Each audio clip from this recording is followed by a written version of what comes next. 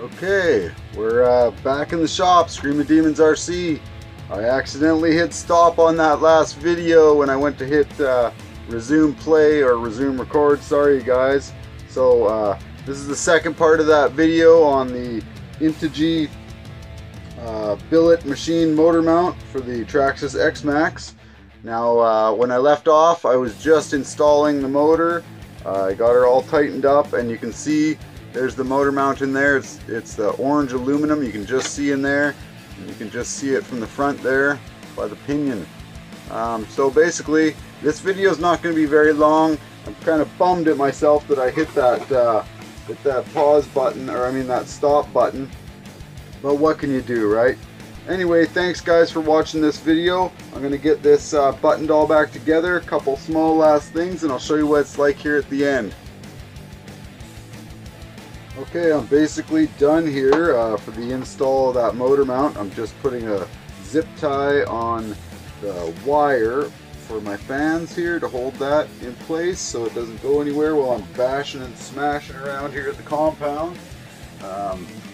So yeah, I'm kind of bunked on that video, that last one. I mean, it was still good, but I wish I hadn't hit that stop button there, because in the shop here I don't do any editing. I just do one take on these videos. So when I mess up like that, like I said, I can't edit the two videos together. I'll just be putting it out as two parts. So if you are just catching this is part 2. Go back and watch part 1 to see the original part of the install and the review on that motor mount by Integy there. I'll show you a couple more things because this is a short video. I'll show you a couple more things I'm going to be doing here in the shop before I let you go here. So just 1 minute, I'll get this Xmaxx off the bench and grab another project. Okay, I told you I'd show you another project I have here in the shop that I've been doing lately. I've had this Revo here. It's a converted from a Nitro. It used to be an old Nitro there, you can see. Nitro chassis Revo 3.3, converted to electric. Got a Castle motor and speed control in it, a Sidewinder 8 they call them, I guess.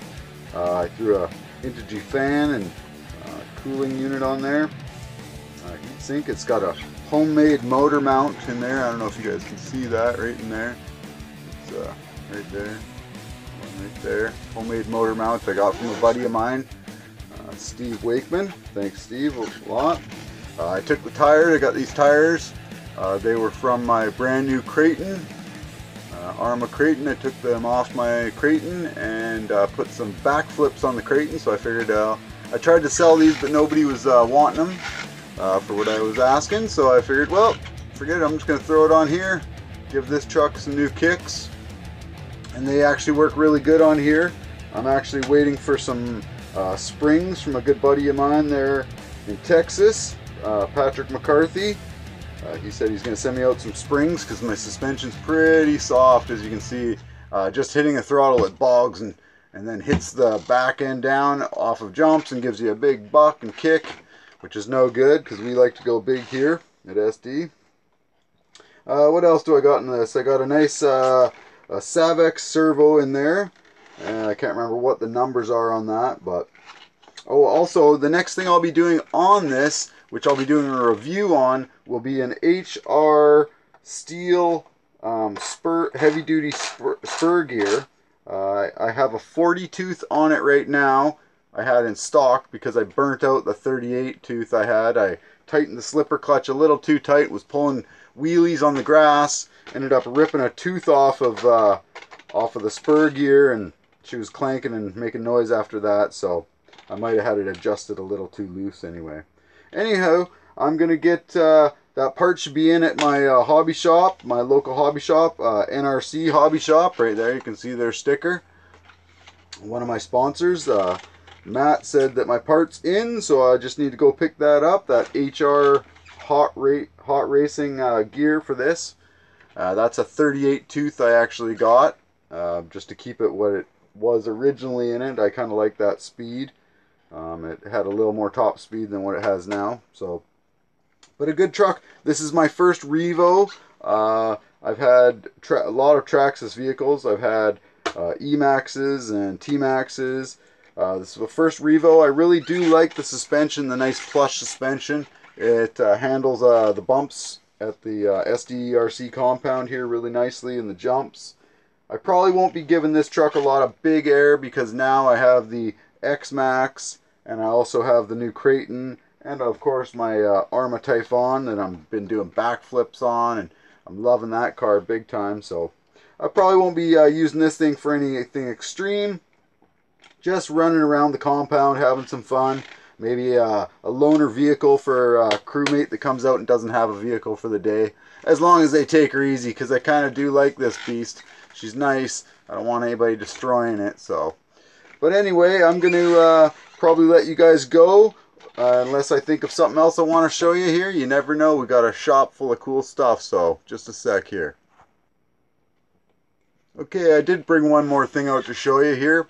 I just installed these tires, well, not too long ago, on the Arrma Typhon here. Kind of dirty. I was out bashing it pretty good. They're HPI Racing Dirt Bones, they're called. They got a nice little, well, they basically look like little dog bones or little bones.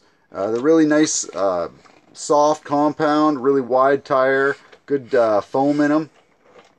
And I put them on here because I basically had them in stock, and I wanted some big tires to see if I could get this vehicle to whip around backflips. And sure enough, these tires and that new ramp we built, that quarter pipe, I figure I'm chucking about off of the ramp, I'm thinking 20 feet vertical with a backflip into it. And I'm pretty sure if I was running on 6S, I'm only running 4S right now. If I was running on 6S, I'm pretty sure I could pull off a double backflip off of that same ramp with probably about 25-foot air, maybe even a little bit more.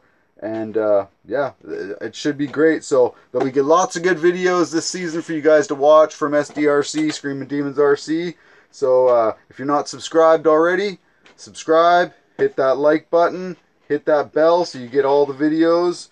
You don't miss a thing, a bit of action. Anyway, I've been working on this this Typhon for a bit now. I've got some custom parts I've made into it. I still want to get a few parts from one of my sponsors, GKA Custom RC Parts. I want to get the brace here and the brace here, the chassis braces, and also the servo mount from GKA Custom RC Parts in Alberta there. Greg Brandt, he's a great guy, and he makes beautiful machine parts, really high quality, great look, great fit. Can't say enough about those. So yeah, check him out if you got an Arrma vehicle. I'm pretty sure he makes them for most of the Arrmas. Well, the 6S version Arrmas anyway. I'm gonna let you guys go. Have a great one. Thanks a lot for watching, and as always, SDRC, Screaming Demons RC, out.